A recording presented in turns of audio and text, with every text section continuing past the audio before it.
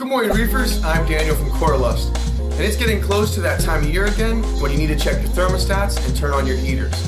I just recently went through my tanks and checked all my heaters, only to discover that a few of them had gone bad over the year.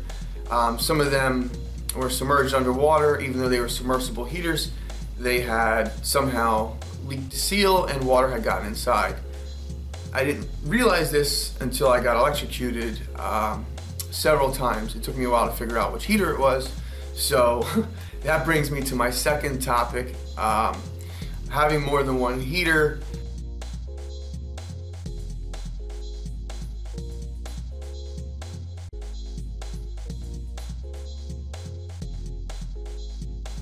Since you're almost definitely guaranteed to have equipment fail over the course of having an aquarium, it's always good to have backup equipment. A heater is one of those. They're fairly cheap and you can have one plugged in, or if you're running a monitoring system and your temperature drops, you can have it alert you. There's so many different ways to do it here. So it's always good to have backup, and redundancy is very important to a successful aquarium. So take that into consideration. You can purchase a heater or buy two and keep both in your tank at the same time.